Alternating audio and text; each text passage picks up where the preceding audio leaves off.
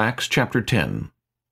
There was a certain man in Caesarea called Cornelius, a centurion of what was called the Italian regiment, a devout man, and one who feared God with all his household, who gave alms generously to the people, and prayed to God always. About the 9th hour of the day, he saw clearly in a vision an angel of God coming in and saying to him, Cornelius. And when he observed him, he was afraid and said, What is it, Lord? So he said to him, Your prayers and your alms have come up for a memorial before God. Now send men to Joppa, and send for Simon, whose surname is Peter. He is lodging with Simon a tanner, whose house is by the sea. He will tell you what you must do. And when the angel who spoke to him had departed, Cornelius called 2 of his household servants, and a devout soldier from among those who waited on him continually. So when he had explained all these things to them, he sent them to Joppa. The next day, as they went on their journey and drew near the city, Peter went up on the housetop to pray, about the 6th hour. Then he became very hungry and wanted to eat.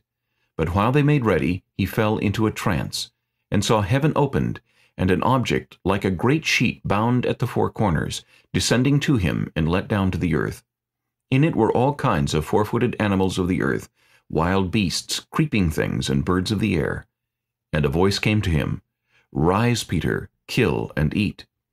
But Peter said, Not so, Lord, for I have never eaten anything common or unclean. And a voice spoke to him again the 2nd time, What God has cleansed, you must not call common. This was done 3 times, and the object was taken up into heaven again.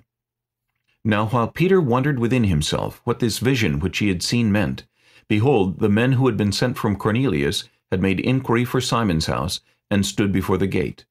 And they called and asked whether Simon, whose surname was Peter, was lodging there. While Peter thought about the vision, the Spirit said to him, Behold, 3 men are seeking you. Arise, therefore, go down and go with them, doubting nothing, for I have sent them. Then Peter went down to the men who had been sent to him from Cornelius, and said, Yes, I am he whom you seek. For what reason have you come? And they said, Cornelius the centurion, a just man, one who fears God and has a good reputation among all the nation of the Jews, was divinely instructed by a holy angel to summon you to his house, and to hear words from you. Then he invited them in and lodged them. On the next day Peter went away with them, and some brethren from Joppa accompanied him. And the following day they entered Caesarea. Now Cornelius was waiting for them, and had called together his relatives and close friends. As Peter was coming in, Cornelius met him, and fell down at his feet, and worshipped him. But Peter lifted him up, saying, Stand up, I myself am also a man. And as he talked with him, he went in and found many who had come together. Then he said to them, You know how unlawful it is for a Jewish man to keep company with, or go to one of another nation. But God has shown me that I should not call any man common or unclean. Therefore I came without objection as soon as I was sent for. I asked then, For what reason have you sent for me? So Cornelius said, 4 days ago I was fasting until this hour, and at the 9th hour I prayed in my house, and behold, a man stood before me in bright clothing, and said, Cornelius, your prayer has been heard, and your alms are remembered in the sight of God. Send therefore to Joppa, and call Simon here, whose surname is Peter. He is lodging in the house of Simon a tanner by the sea. When he comes, he will speak to you.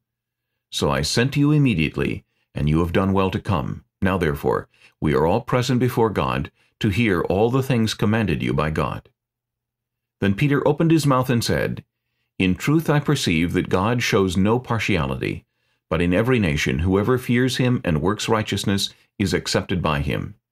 The word which God sent to the children of Israel, preaching peace through Jesus Christ, he is Lord of all, that word you know, which was proclaimed throughout all Judea, and began from Galilee after the baptism which John preached, how God anointed Jesus of Nazareth with the Holy Spirit and with power, who went about doing good and healing all who were oppressed by the devil, for God was with him. And we are witnesses of all things which he did both in the land of the Jews and in Jerusalem, whom they killed by hanging on a tree. Him God raised up on the 3rd day, and showed him openly, not to all the people, but to witnesses chosen before by God, even to us who ate and drank with him after he arose from the dead. And he commanded us to preach to the people, and to testify that it is he who is ordained by God to be judge of the living and the dead. To him all the prophets witness that, Through his name, whoever believes in him will receive remission of sins." While Peter was still speaking these words, the Holy Spirit fell upon all those who heard the word. And those of the circumcision who believed were astonished, as many as came with Peter, because the gift of the Holy Spirit had been poured out on the Gentiles also. For they heard them speak with tongues and magnify God. Then Peter answered, "Can anyone forbid water, that these should not be baptized who have received the Holy Spirit just as we have?" And he commanded them to be baptized in the name of the Lord. Then they asked him to stay a few days.